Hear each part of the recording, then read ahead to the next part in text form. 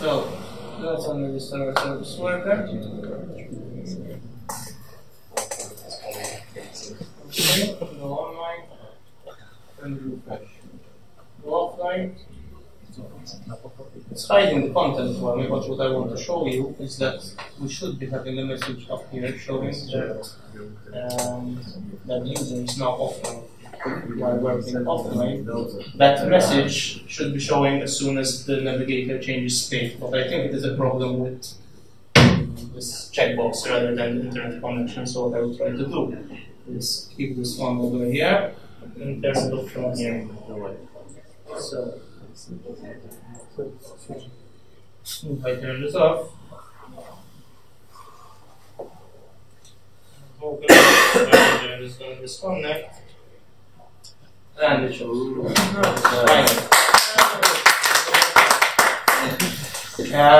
so these checkboxes sometimes are a bit tricky, and in fact I prefer using this one because until a recent version of Chrome, this offline over here would just stop even the service worker. So I'm not sure if this has been changed, but I prefer obviously to use from here and ideally test it with word scenario. So here it showed us that there should be written, please check your connection settings, which is loaded from offline.html, which is this page over here.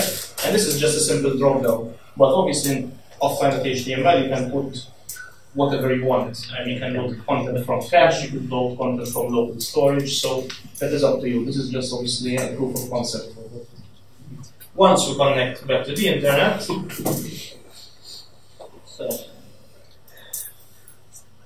once we're back on the internet,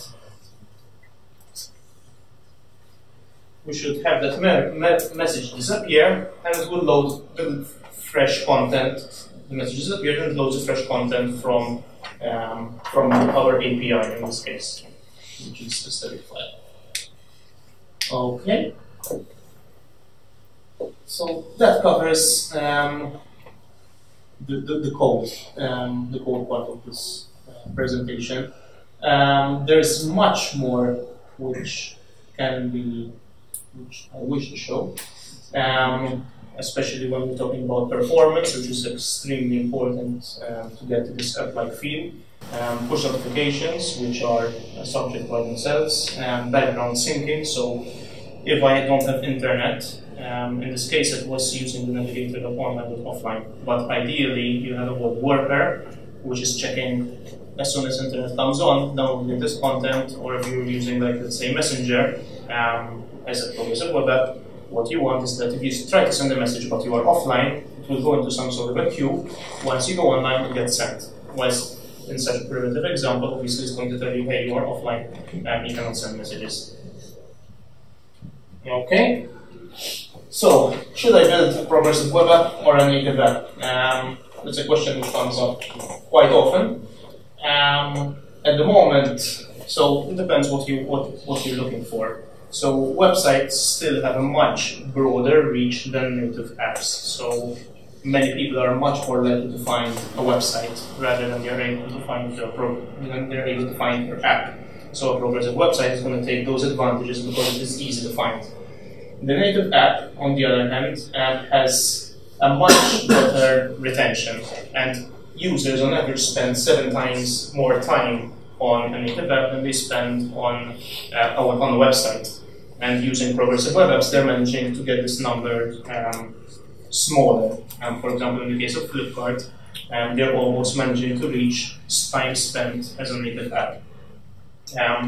So the answer to the question, I would recommend to build Progressibe Web App if you have the resources to do so. The gains are considerable, even in performance and for the user, and then do the native applications afterwards if they are needed, because native applications still have, especially on Apple devices, they still have a very significant market share, and it is they're still on Progressibe Web Apps. Safari is still a bit behind.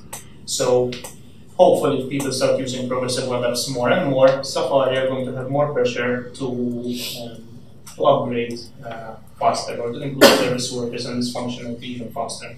but it is somewhere in their 5-year roadmap. The result, the demo which we saw, it's available on GitHub, so you can check it out and you can download it.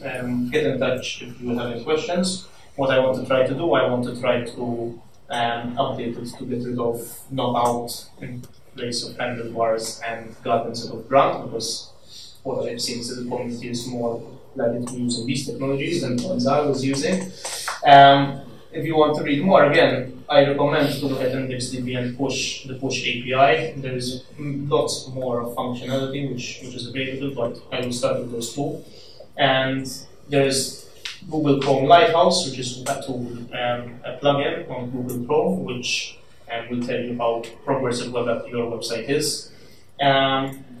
So you can run that. On this one, we get a score of about 70, so we're not there yet.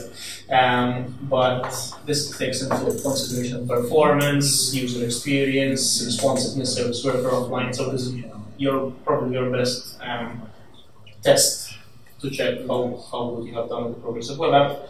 And the number of resources which I think are very good starting points. That's it. Thank you. Thank you.